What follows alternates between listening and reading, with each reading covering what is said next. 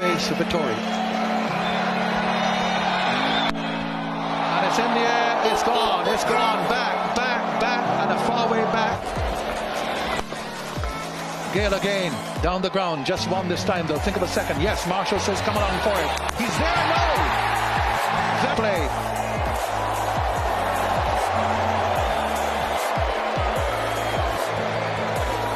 Back on strike, definitely worth risking a wicket. Great gather from Vittori, and he gets it there. It's a comfortable decision.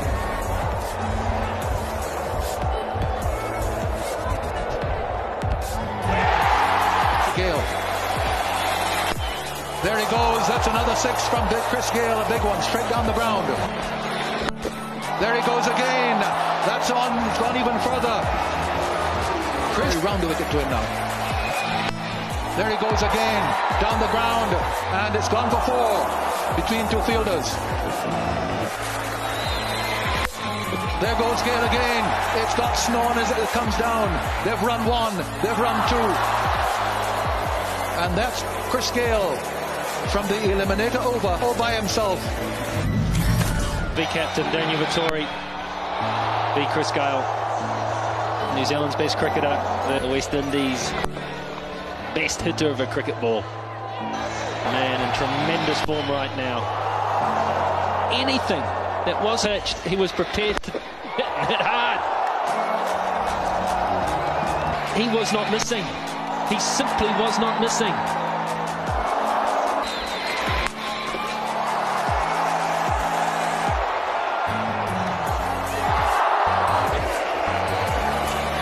.26 to win. That's it. First ball, six. Well, they run one. Run for a second. And they get home. In the air. Is that another six? There's going to be a catch. And taken. Marshall it is. So Jacob with a six. A couple of by. Full toss.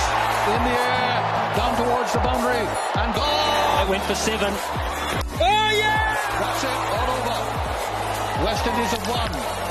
Then bowls Ross Taylor, and the West Indies are to be decided by an eliminator over. Two batsmen out. The West Indies on the halfway stage. When Gayle was out, they collapsed towards the end. The scores were level, 155 for 7 New Zealand, 155, and it really was Chris Gayle once again who won it for the West Indies with his sensational hitting of Daniel.